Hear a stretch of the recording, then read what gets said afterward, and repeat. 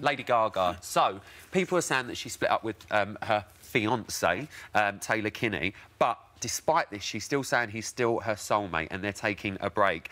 She put, Taylor and I have always believed we're soulmates. Just like all couples, we have ups and downs. We've been taking a break. We're both ambitious artists, hoping to work through long distance and complicated schedules to continue the simple love we've always shared. Please root us on. We're just like everybody else, and we really do. Well, we're rooting you on then, Lady Gaga. Of course we root for Lady Gaga. Why wouldn't we? And you know, if you're not with your soulmate, perhaps you could be with a friend with benefits. Of course you can, because Mila Kunis as well, revealed... this is a whole new revelation to me. I'm very interested in this. Mila Kunis and Ashton Kutcher revealed that before they got serious, they just decided to have a little pact. Are they serious? Yeah, she's pregnant, I think, very serious, babe. Yeah, very serious. Just as serious as used to. Just as serious as used to.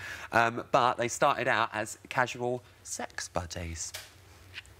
Would you like one of them? Maybe we should not start it but end up like that. Maybe that'd be a better way. Would you like a casual sex buddy you now? should become that. Have you got your eye on anyone? Ruth. She's the only woman for me. I'm with the woman of my dreams. Most of them nightmares, but anyway, they're... You see, there's always a ruined sting. it. There's always something. No, you and Dan are so similar. Lovely, but horrible. Lovely in that lovely Doris Day dress today. It's very quite feminine for me, isn't it? Very nice. It's quite see-through, actually, at the bottom. I don't, you shouldn't be looking.